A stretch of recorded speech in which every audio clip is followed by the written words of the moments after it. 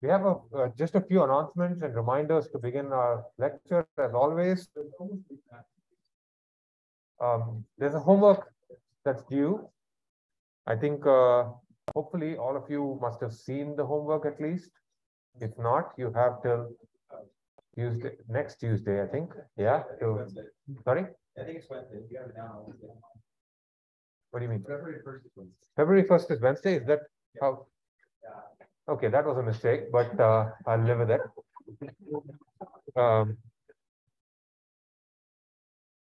Okay, yeah. So whatever is the date that Canvas says is the right answer. If I made a mistake in setting the date, I'll live with it. But do start soon. Some of you have already started, and you might have found yourself running into some sort of trouble, and you can reach out to us. Use Canvas. Come to office hours. The theory part of the homework is essentially like warm up for you to get started with the implementation, so that it kind of gets you a sense of what your program should be doing.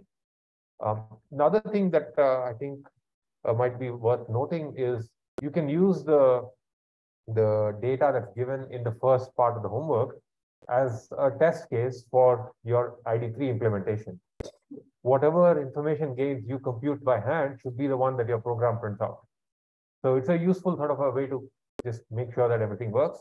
But there's also this whole thing around cross-validation and getting the workflow going that might take some time. So please start soon. You need to make sure that your code runs on the CADE machines as well. So I know that most of you might want to write your code in your laptop, but do make sure that it works on the machine where we actually run the code. Any questions about the homework? Any clarifications? Any difficulties? Yes.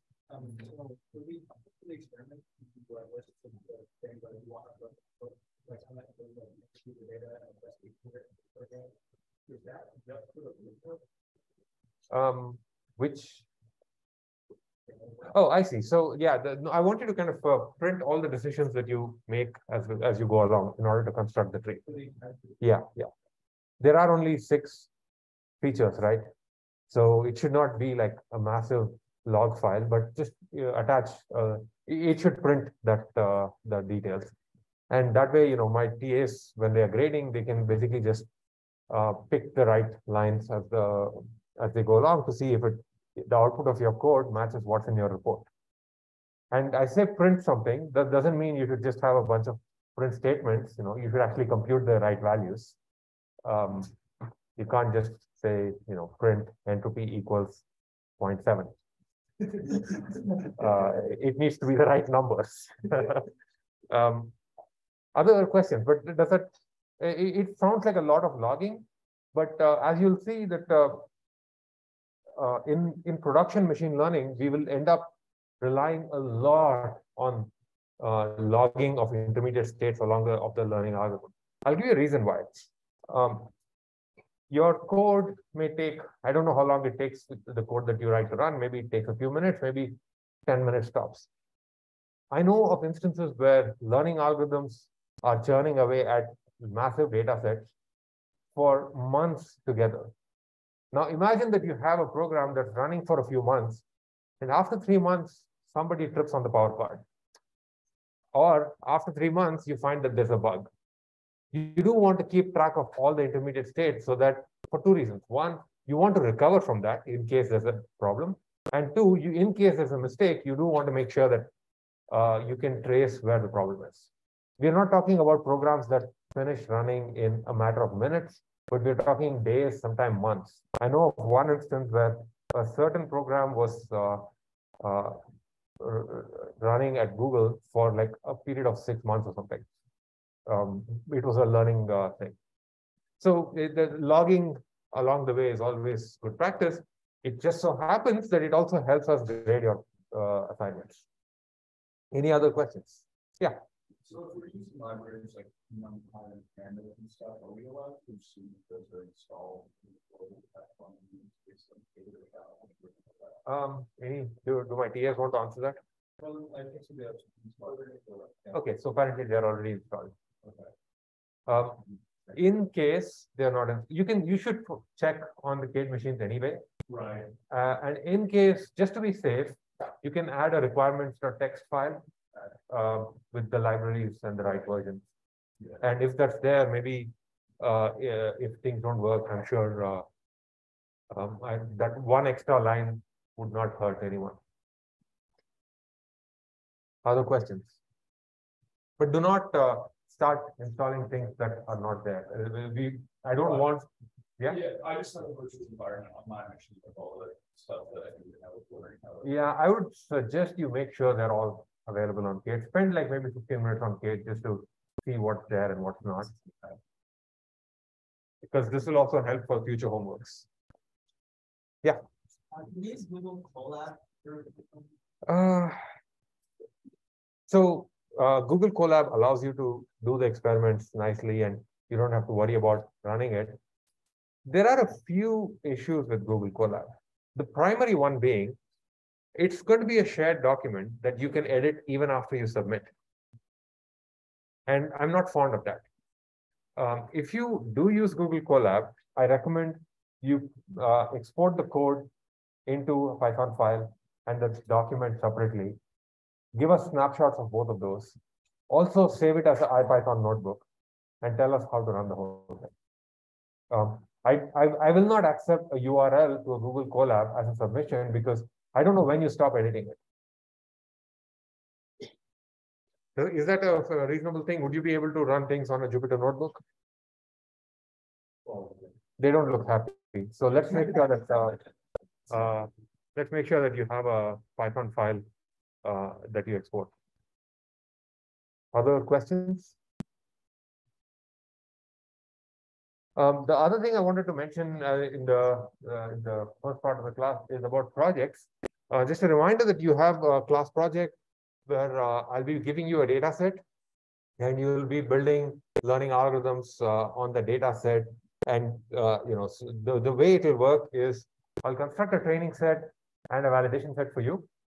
You will be running a bunch of learning algorithms on them and making predictions on the validation set. In addition, I'll also have a test set where I will not show you the labels, or I'll actually have just dummy labels for each example.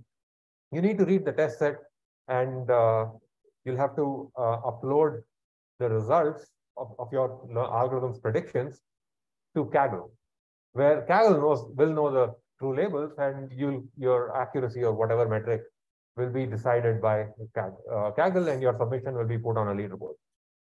Some of you may have already participated in these sorts of Kaggle challenges. Some of you may have not. It's kind of fun.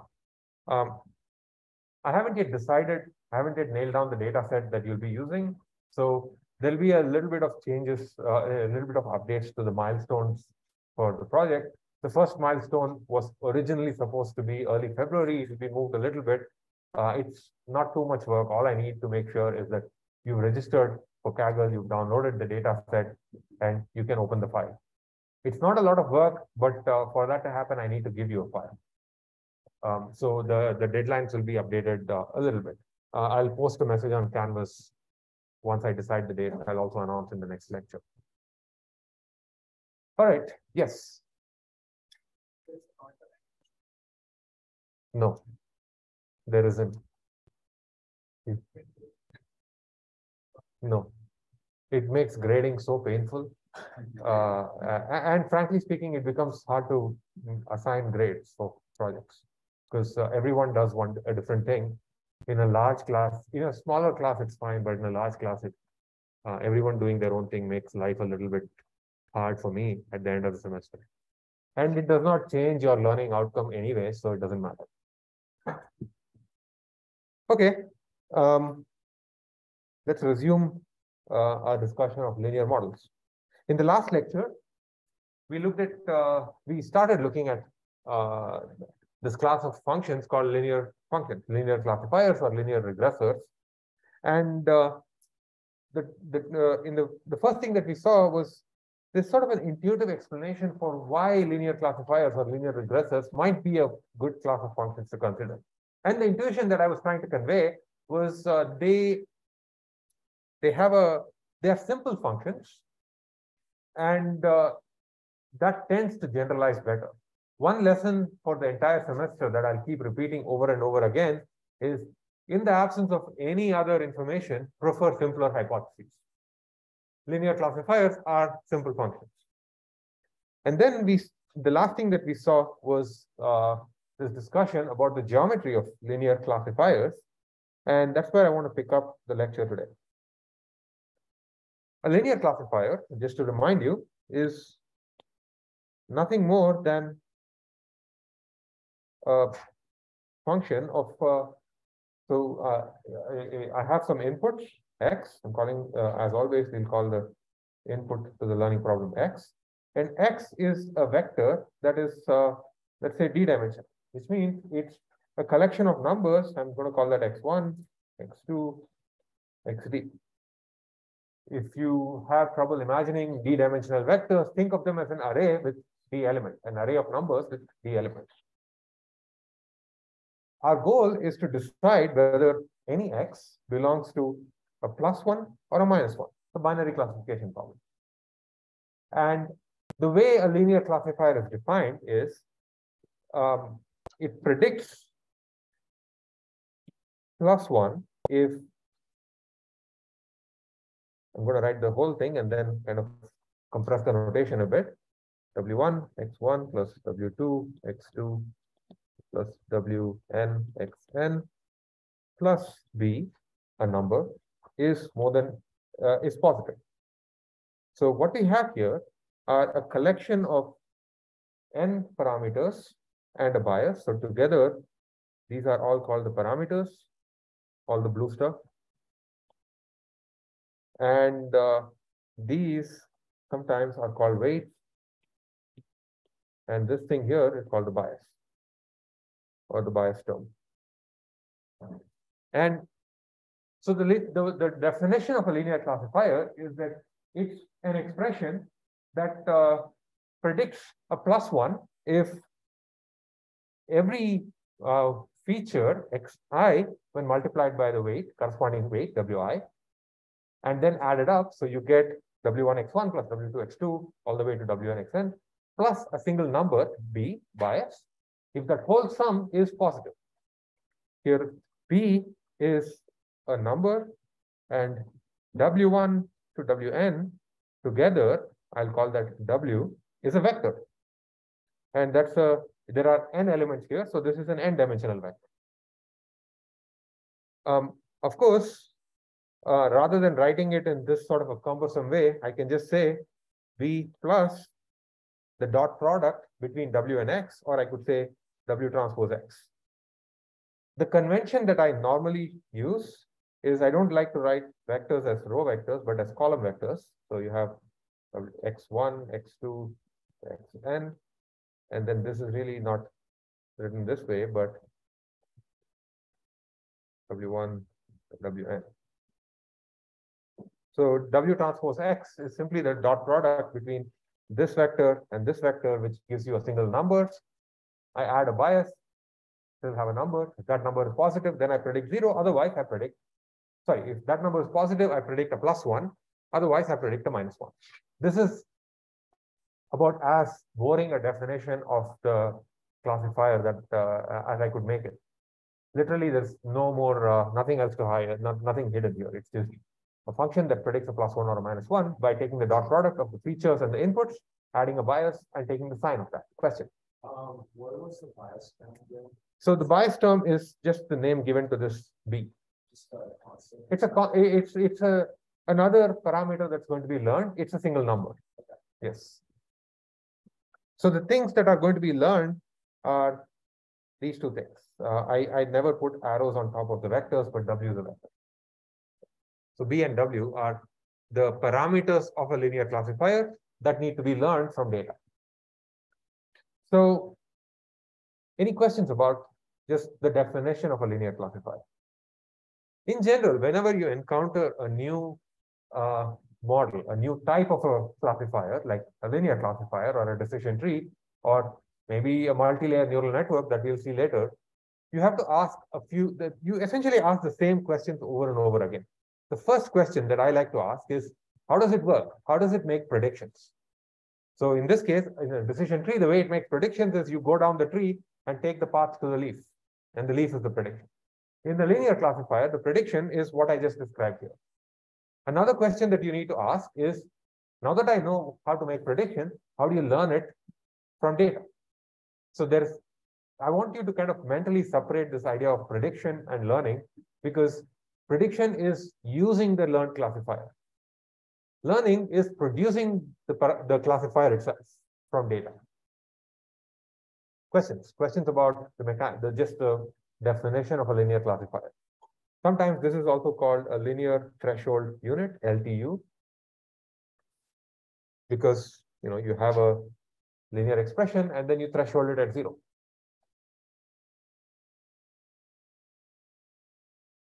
So the nice thing about yes. Yeah, so W is Rn, X is an RD. Did I say RD? Okay, that's a mistake. Everything's in RD. Yeah. That's a good catch. I usually use, okay, let's make everything N because I have N everywhere. Everything is Rn. Because I have N numbers here, N numbers here. These are all N's. Yeah. You have N numbers or D numbers, some fixed set of numbers. Okay. Now, the nice thing about linear classifiers is that they have an intuitive geometric interpretation.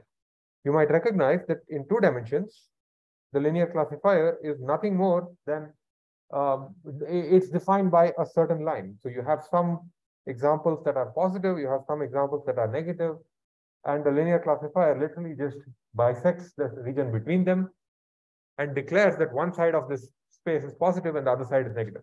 Now, when a new point comes here, you just check which side of this line it lies on. I'm talking still in 2 dimensions, which side of the line it lies on.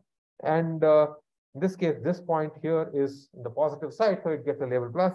This gets a label minus. And so the line in question here is when W1x1 plus W2x2 plus B is equal to 0. On this side, on the positive side, the sum is going to be greater than 0. On the negative side, the sum is going to be less than 0. The convention that I tend to use while drawing these pictures is I put an arrow pointing to the positive side. And it's not just an arrow, it's actually the normal vector to that line. And the normal is defined by the weights W1 and W2. And this is in 2 dimensions. And hopefully you've all seen this maybe in middle school or something. And in 3 dimensions, the same object in 3 dimensions is not a line, but a plane. So we have this 3-dimensional space like this room, and a plane, imagine that a plane slices the room into 2 parts, extending all the way to infinity. And one side of this space is going to be positive, the other side is going to be negative. In 4 dimensions or 5 or 6 or in D dimensions, the object becomes not a plane, but a hyperplane. So I'll generally talk about a linear classifier being defined by a certain hyperplane. The hyperplane in question is the boundary between the positive and the negative side. And the equation of that hyperplane is simply where this value becomes 0, or in D dimensions, like using what I wrote before. In D dimensions, the equation of the hyperplane is when this value becomes 0 or when this value is equal to 0. So W transpose X plus B equals 0 is a hyperplane in D dimensions. Questions about the geometry of a linear classifier. Now you might ask, what's the point of this? Why do I need to know the geometry of the linear classifier? It leads to a better intuition, and thinking about planes in high dimensions allows us to use intuitions that we may have built up in whenever we encountered lines and planes in such geometrical objects, and use them for designing or understanding, more importantly, the properties of algorithms that produce these objects. Any questions, any thoughts?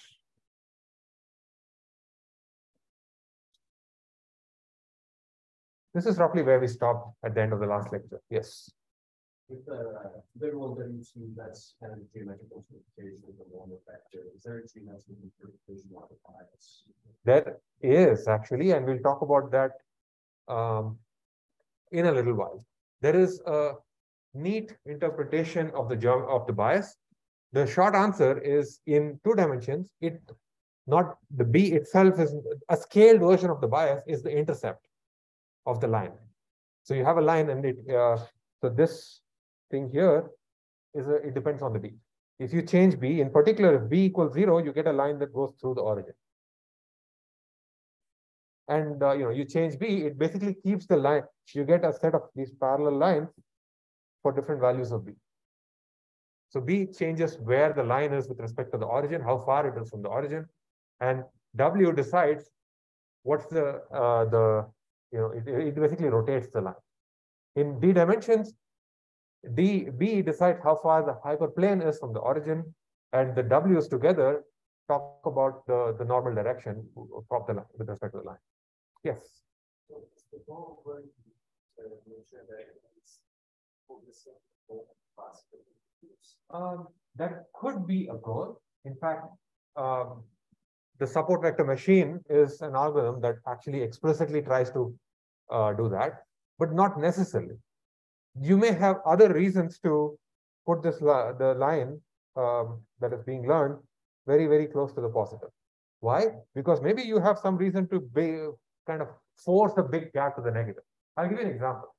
I'll give you an example of, so imagine that the positive class corresponds to, say, so let's say the classification task is, I need to look at a chest X-ray and decide whether there is some awful condition. And you'd rather make a mistake on one side than the other. You'd rather err on the side of predicting. You don't want to miss some. You don't want to miss some whatever shows up in X-rays. So, sorry, tuberculosis. Thank you. Yeah, I'm not a doctor. What do I know? So you want to kind of give yourself this sort of a big margin of safety from so that even if a point lies maybe here, you still predict it as positive so that someone else can take a look. Imagine a self-driving car that has to decide whether to go straight or turn left. You want to make sure that the person detector has a big margin of safety, so that you don't hit people. So there could be other reasons to not put the line right in the middle. And there's a more sort of a interesting technical reason for that argument does not work, which is that sometimes the data might not actually separate the pluses and the minuses so neatly. So there's no middle to speak of. Yes.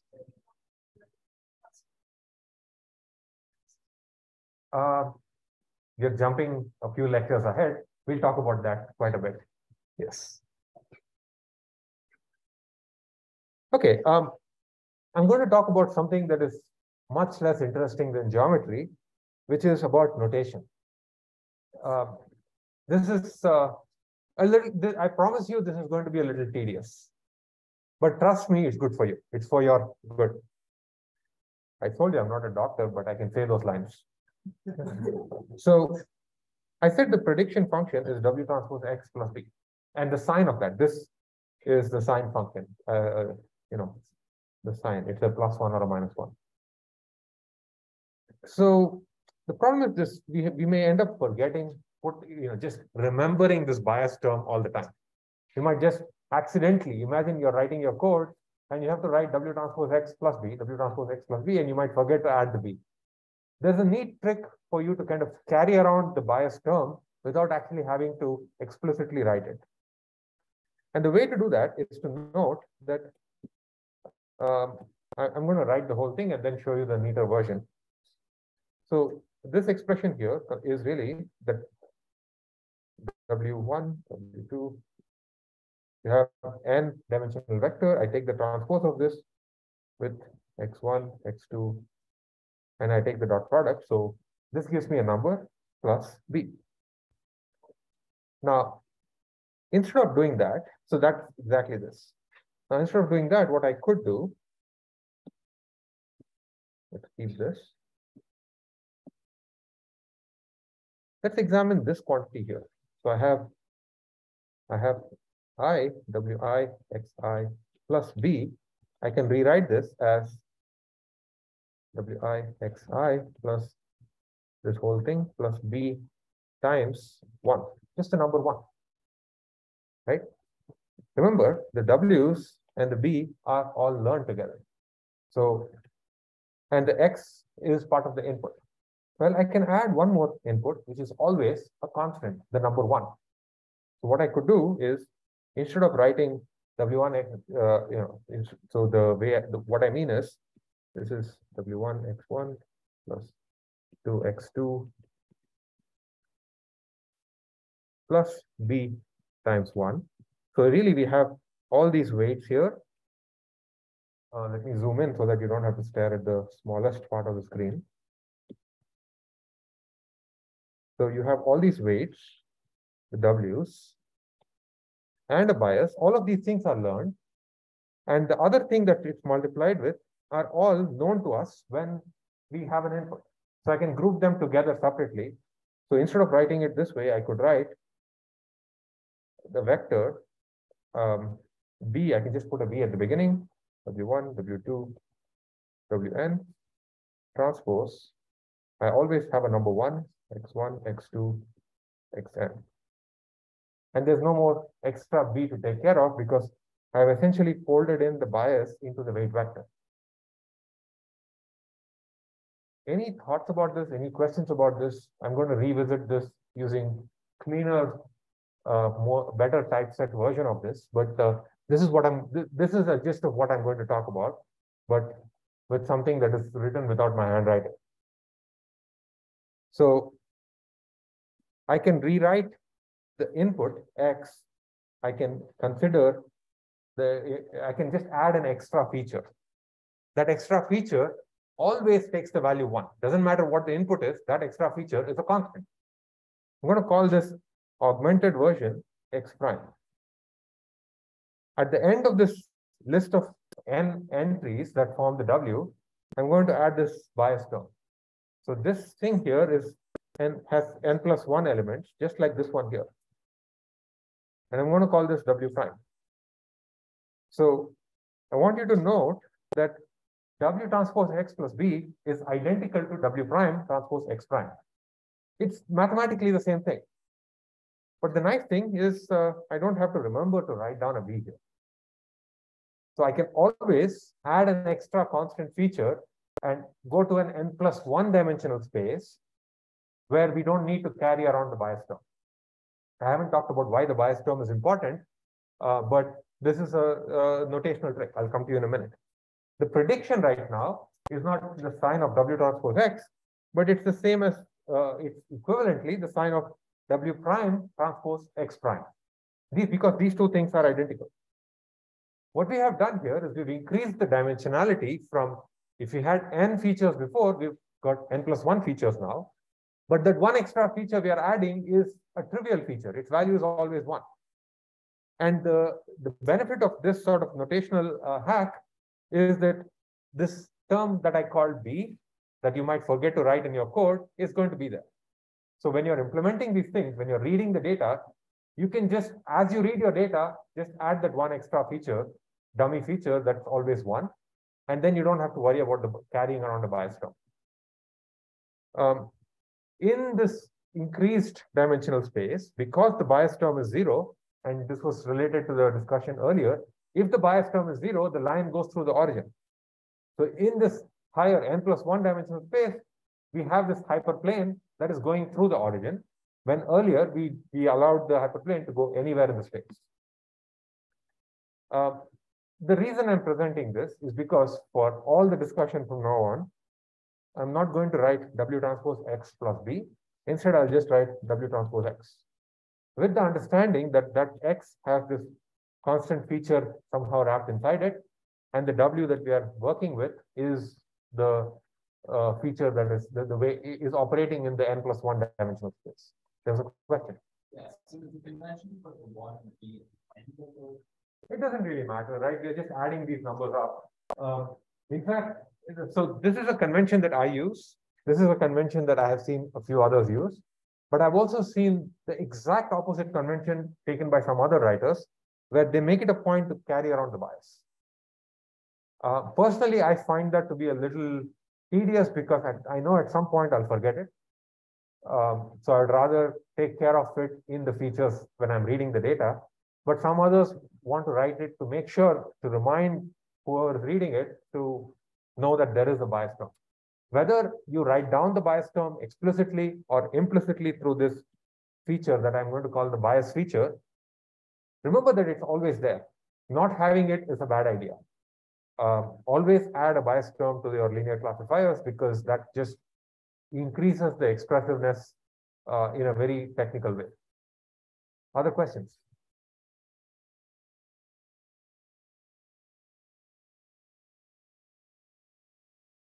Notice, by the way, I have done nothing new here. I have just rewritten the same thing that we started off with using a slightly different notation, using some assumptions, and I'm just telling you that this assumption is going to be in place for the rest of the semester. And hopefully this assumption is also going to be in place in your code, because otherwise there's a good chance your models will not do as well as having the bias term.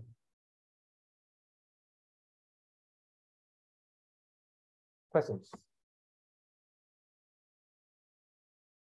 So let me give you a preview of coming attractions, now that you all know what linear classifiers are. All I have told you is what linear classifiers are. I have not told you how to learn them. Turns out that linear classifiers are like extremely well studied in machine learning. There are many, many named algorithms that are just algorithms for learning a linear classifier. One of the first ones of those that we'll encounter and will be a good part of your next homework is the really old perceptron algorithm, which learns a linear classifier by allowing the program to make mistakes and then correcting from the mistakes in using what's called the perceptron update loop. The support vector machine learns a linear classifier by defining a certain cost function and optimizing it. Logistic regression learns a linear classifier, but from a probabilistic perspective. The naive Bayes classifier, with certain assumptions, it turns out, is also a linear classifier. In more recent neural network universe, sometimes a linear classifier is also called a one-layer neural network. And you can learn it using the same sort of mechanisms that we use for learning other models, which it turns out is basically one of these things. So the linear classifier is like your bread and butter. The first thing that you'll try, because if it works, you're done. If it does not, you still have some useful baseline to build on top of. These are different learning algorithms for linear classifier, but in all cases, no matter how you learn it, at the end, the prediction is basically the same thing. You have a collection of weights and a bias, but of course, you're not going to carry around the bias term. You take, given a new example, you take the dot product of the parameters with your features. If that value is more than 0, you predict +1. If that value is less than 0, you predict -1. Doesn't matter how you got the weights, which algorithm gave you the weights, which learning algorithm gave you the weights, you're going to make the prediction the same way. Any questions about any of these things? I haven't told you about what any of these algorithms are. At this point, this is just a bunch of words on a slide. At the end of the semester, hopefully, all of you are experts on everything. In fact, at the end of the semester, you might have implemented most of these for your homeworks.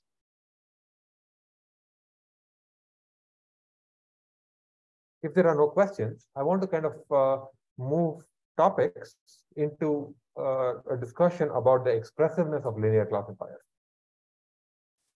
So far I've told you what linear classifiers are, but not about what kinds of functions they can characterize. So that's going to be the business for for this lecture. What functions do linear classifiers express? And I'll tell you that I'm going to point out that linear classifiers can characterize many interesting functions, but not everything. And even if your data is not, if your the data that you have, the concept that you have cannot be characterized by a linear classifier, there are certain tricks you can do to make the make a linear classifier work. So let's start off by asking what Boolean functions linear classifiers express. Many Boolean functions are linearly separable. Linearly separable just is another way of saying there exists a hyperplane that can make the same predictions as that function. There exists a hyperplane that is consistent with the data. So many Boolean functions are linearly separable, but not everything. In contrast, the other model that you encountered before, decision trees, can represent every single Boolean function. So linear classifiers represent a strict subset of the functions that decision trees can represent. And this is something that's worth keeping in mind. Let's see a few examples to kind of get a sense of how this works. Imagine that we have this conjunction, a function that is y, that I'm calling y, that takes the value true if x1 is true and x2 is true and x3 is true. I can write this equivalently as a truth table with 8 rows. It has the value 1 only when x1 and x2 and x3 are all 1. If even one of those are 0, like here, the output 0. Okay, this is hopefully you've seen this enough number of times that this should not be any surprise to you. Now I'm going to define a linear classifier that agrees with this definition every single time. So consider this function here, x1 plus x2 plus x3 minus 3. And I've just enumerated the values that the function takes here. And this function is negative for every row except the last one.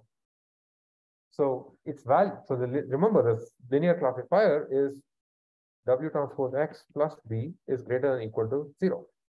So importantly, there is this equality here.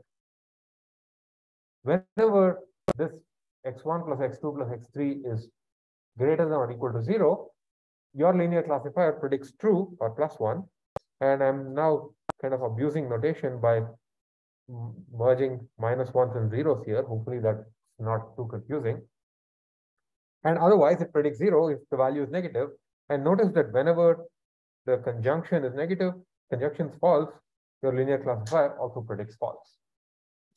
So what that means is your conjunction is equivalent to a linear classifier x1 plus x2 plus x3 greater than or equal to 0. In this case, if I want to map this notation to this notation, I have x1 plus x2 plus x3 minus 3 is greater than or equal to 0. So my weights here are just ones. So I have a W which is 1, 1, 1. The bias is minus 3. Or the folded notation that I just described would be something like 1, 1, 1, and minus 3.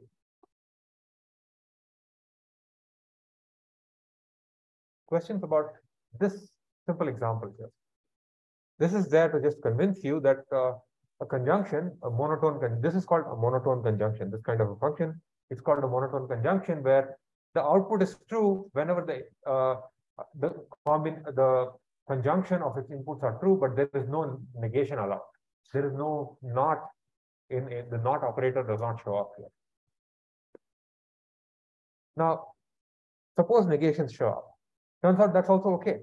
The easy trick, it's almost like a heuristic that you can use. Whenever you see a negation, just throw in a 1 minus x. So you have x1 and x2 and x3 and not x3. This I don't know if this notation is common outside of computer science. So let me just outside of wherever you encounter discrete math, this is and this is not. So you have x1 and x2 and not x3. The heuristic is whenever I see a negation, I just replace that variable with 1 minus that variable. So x1 plus x2, x1 and x2 and x3 was just add those things up and you subtract 3. Here we have x1 plus x2, I'm adding them up. Instead of x3, I just have 1 minus x3, should be greater than or equal to 3. And I'll leave it as an exercise for you to convince yourself that uh, these two things, this and this, correspond to the same function. A trivial way of checking for that is to just write down the truth table. You only have 8 things to write.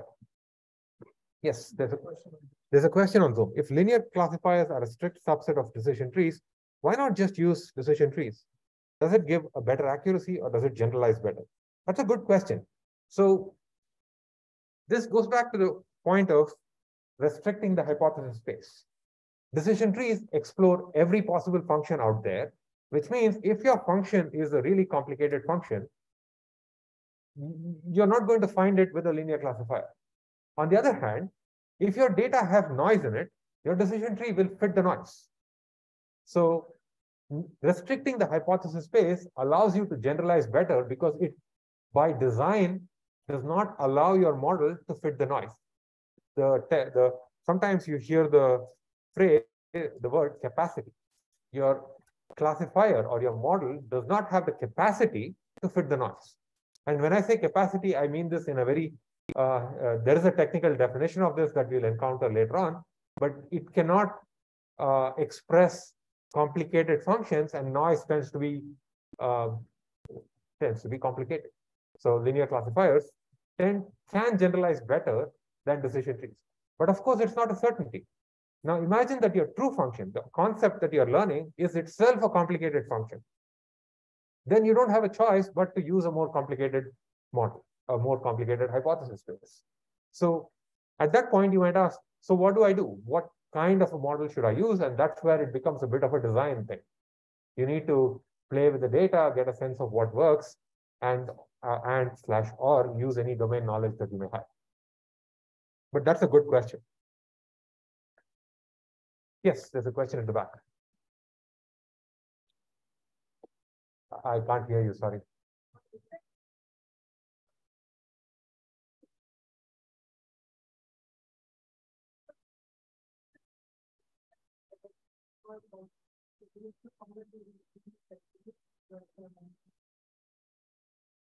Why are we doing this?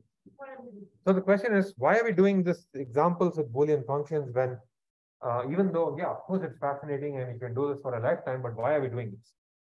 The answer is, these kinds of functions are almost like little toys that allow us to understand in a very clean way what can and cannot be expressed.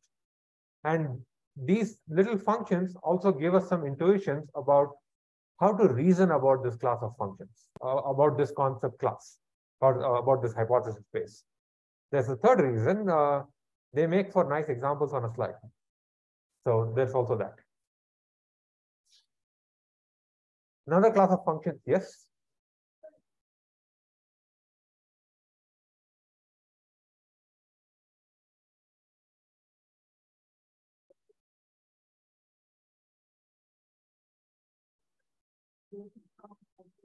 Yes, that's right. Was there a question? Okay, okay. So yes, you're expressing a weighted sum of the features and checking if that weighted sum is more than some threshold. Okay, it turns out that if your ANDs were replaced with ORs, you can still design a linear threshold unit. Not going to do that because there are already questions about why am I doing this. So if I start talking about disjunctions, then you might just walk out. But yeah, at this point, you might say, so what? This discussion is not useful if I don't show you an example of a function that is not linearly separable. There is a famous function, a Boolean function. I say famous, not out in the real world, but in the machine learning universe. There's a famous function which is not linearly separable, which is the XOR function, which is the parity function. It looks like this. If you have two features, x1 and x2, I have. Why am I writing in this sort of a?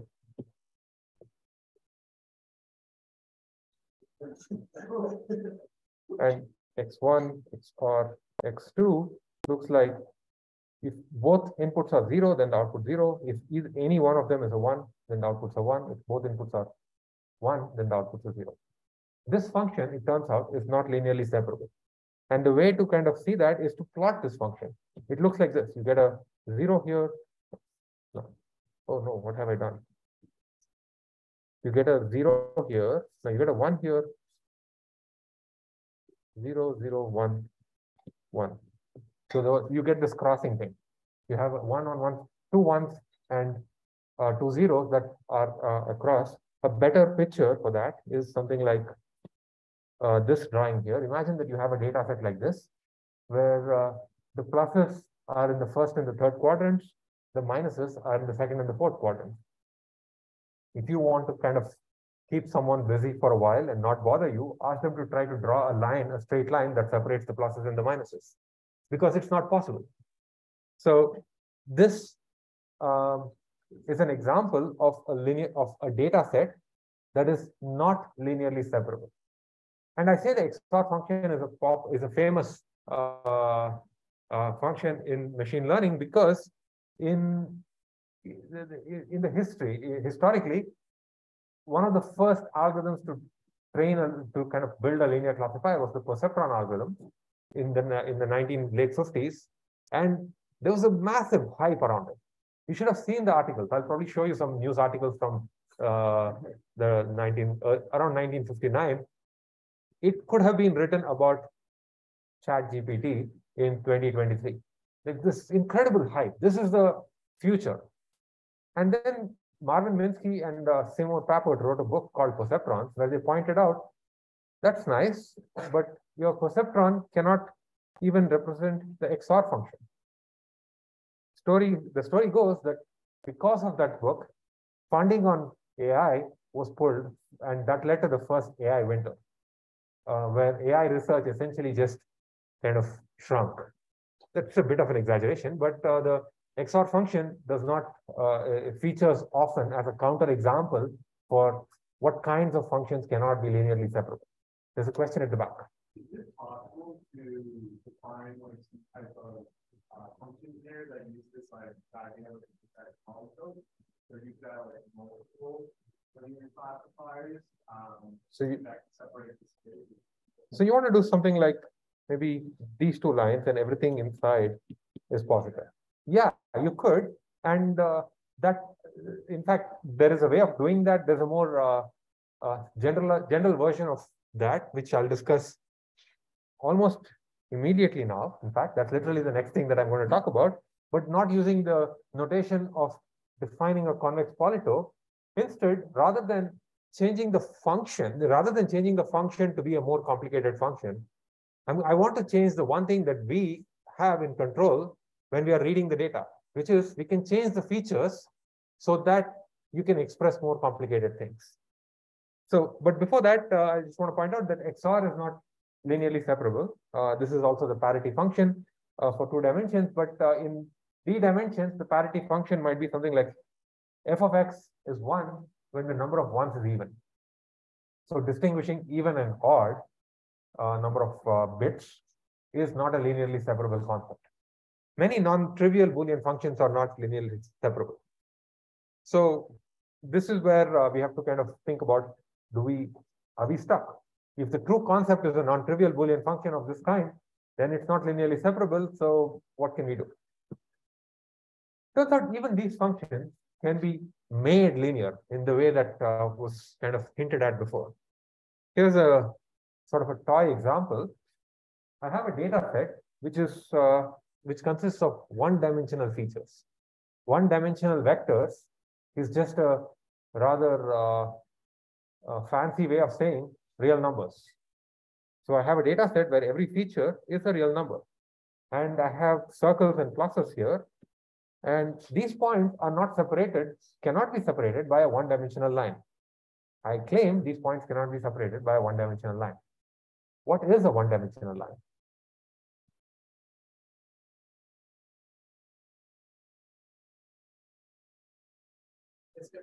Just a point. A one-dimensional line is just a point. So a two-dimensional line is a line. A three-dimensional line is a plane. A one-dimensional line is just a point. You cannot put a point anywhere in between these things that says everything on one side is plus and everything on the other side is a 0. If you put it here, you get all of these wrong. You put it here and you say this way, you get all of these wrong. This data set is not linearly separable using by just putting a point anywhere. Now, I want to kind of leave it as an exercise for you to think about this offline, about why a one-dimensional line is a point, and it fits this definition of a linear threshold unit that we had before. It's kind of just worth wrapping your head around that. But I can make this into a linearly separable concept by transforming the features.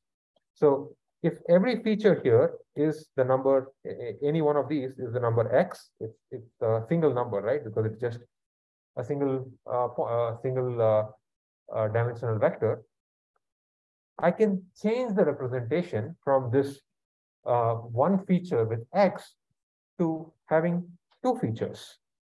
I'm going to create this feature vector consisting of x and x squared. So what I mean by that is I take these points and I introduce an additional dimension, which is completely dependent on the original data.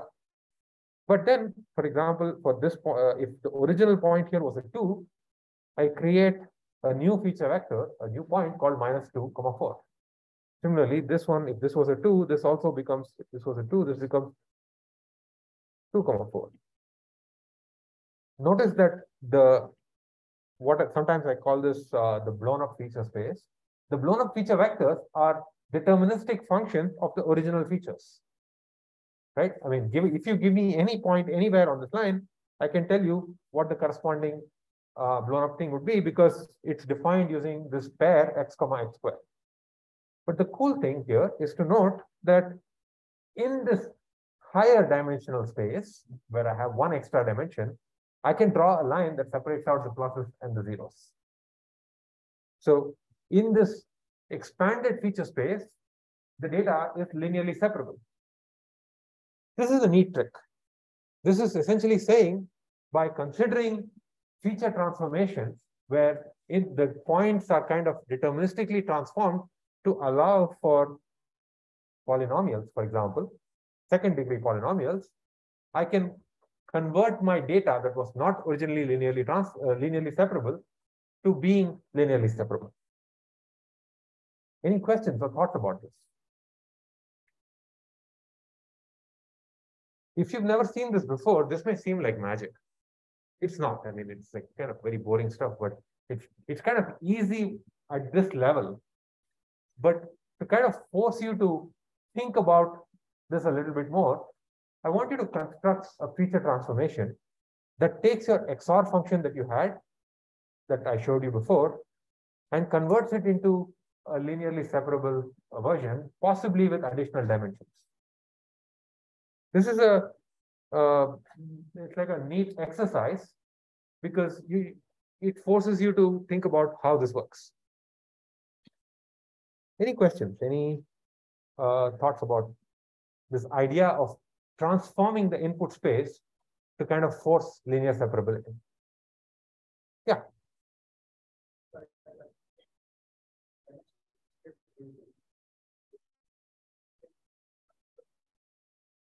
How do you know? So, okay, so let me kind of ask the question that you're asking, but more with a slightly different way. My suggestion was, if your data was not linearly separable, you can always transform the space so that you get a linearly separable data set. Well, that's nice, but how do you know what the transformation is? How did you know that in this case, the right answer is to use x squared? Maybe I could have done, or maybe one could have invented a different feature transformation, which consists of features x, the number itself, and then the tangent of x, and then, I don't know, that's x cubed. I've now got a three-dimensional vector with these things. And how do you know this is not the right answer?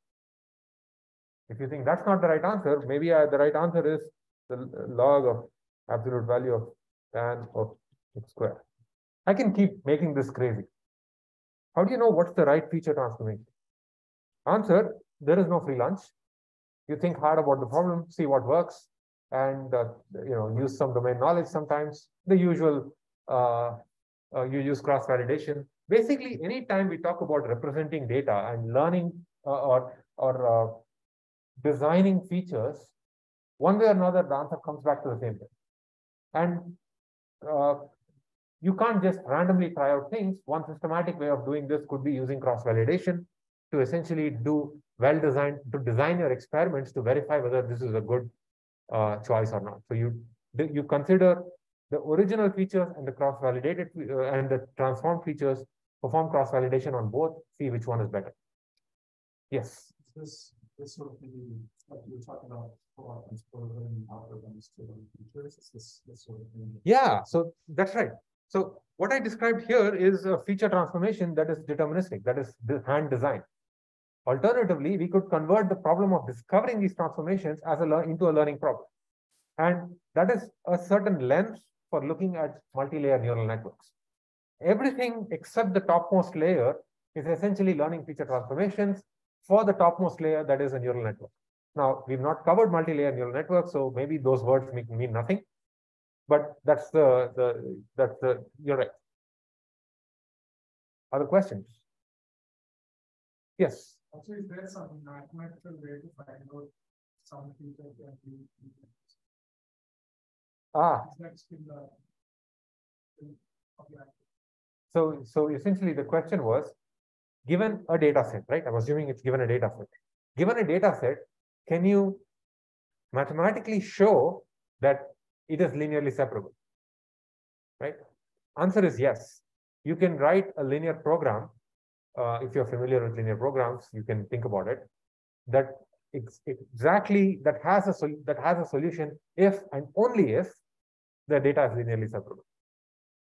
Another way of doing that is to train a linear classifier that comes with use a learning algorithm that comes with certain guarantees of finding a linear separator if it exists. If it succeeds, you're done. And one such learning algorithm is the perceptron. Other questions? I feel like I've been having a discussion with this row a lot, and I completely ignored the far row, mostly because the microphone is here. Are there questions from that row? No questions or given up? Okay. So there is also this, there's a question on Zoom.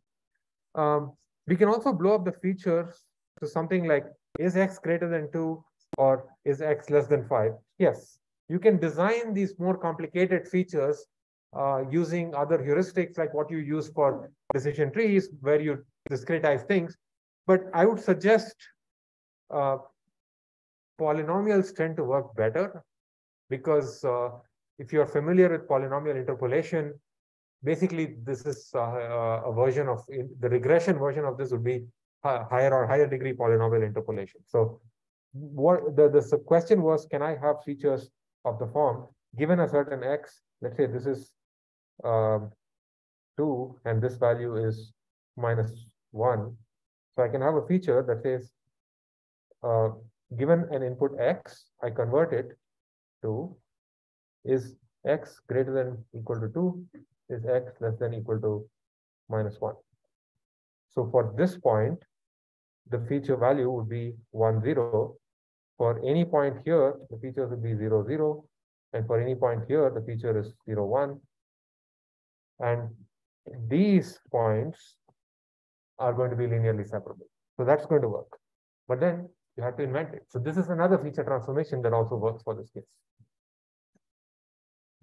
So we're still talking about why linear classifiers are interesting. So my argument was many interesting functions like conjunctions, disjunctions with negations and such things are linearly separable, but not all of them are linearly separable. Classic example is the XOR function. But even if your data is not linearly separable, you can convert it into a linearly separable form using these feature transformations. And then there is almost linearly separable data. Like, look at this example here. You can't draw a line that perfectly separates the pluses and the minuses. I think someone mentioned something like this before. And yeah, you can try to fit a line anywhere and it's not going to separate the pluses and the minuses, but maybe this one comes close. you have almost separable data, and there are some points that are on the wrong side. And then the question is, how much error do you allow? So you can say that, I'm willing to give up 1% of accuracy in exchange for a set of models that are easy to train, come with guarantees, and might generalize better because they are simpler. So there are a lot of data sets are almost linearly separable. And this tends to happen more often if the number of features you have becomes higher and higher. In the limit, if you have an infinite number of features, which means that you're operating in what's called the infinite dimensional space. If you want your head to hurt, try to visualize that. So if you are operating in an infinite dimensional space, then basically any data set is linearly separable. So usually as the number of features increases, data sets become more and more linearly separable. So the question for you to think, any questions from anyone about data sets of this kind? Just to quickly summarize this part, many functions are linearly separable. As a result, it's often a good guess for a hypothesis space. Not all functions are linearly separable. XOR and non-trivial Boolean functions are examples of that. Parity is another example of that. But there are ways of making them linearly separable by messing around with the feature space and blowing up the feature space to using feature transformation. Now, the next thing I want to discuss with respect to the expressiveness of linear classifiers is a question that came up before. Why do we need this bias term at all? Why do we need that constant, a number that we need to add to the weighted sum of the features? And the answer is, imagine that the bias term was not there. Then your weight vector, this line here, if b was equal to 0, will go through the origin. Now, that limits the expressiveness of the linear classifier. It limits what kinds of functions can be captured. For example, this data set here is linearly separable. I can draw a line that separates the pluses and the minuses, but I cannot draw a line that goes through the origin that separates the pluses and the minuses. This is why we need a bias term, because we don't know where the data is located in the high dimensional space. It could be located like this, kind of inconveniently, so that the line has to go off center. So this was the answer to your question from before. If b is 0, then we are restricting the learning algorithm that is exploring this hypothesis space to produce hyperplanes that go through the origin and nothing else. And this may not be expressive enough. Now, the thing is, I say this, and this seems like, this picture might hopefully seem like an obvious case, but it's very easy to forget this. I know of at least one instance where someone was trying to replicate a research paper, and they just could not get the numbers that were published. It was like off by quite a bit. And this was a well-respected research group, so it's weird to see that their papers the results are not working. And it turns out that in their code, they forgot to add the bias term when they were replicating. And that made like a 10% difference in accuracy. So, just don't forget it. And it's a good sort of a thing to keep track of when you're debugging. And often when people come to me with during office hours and they say that, oh, my perceptron or SVM or something is just not working. I don't know why. And I look at the code and I see, oh, the bias is missing. And all you have to do is add that one extra thing and everything just works. I'm not saying it's going to fix all your bugs, but it's a bug to just be aware of. Okay, I'm going to wrap up this section as an exercise. Remember, I want you to try these things out because it's worth kind of going over this offline. Try to represent the disjunction, which is just the function x1 or x2, or you have a bunch of r's. So let's take a disjunction with 3 variables. Try to represent this as a linear classifier. This is just a nice exercise for you to kind of think about how to invent linear classifiers without using a learning algorithm. And the other thing I want you to think about is how do you express apply the feature expansion trick to the XOR function, because that is a useful way for you to kind of figure out whether you understand the feature expansion idea. Questions?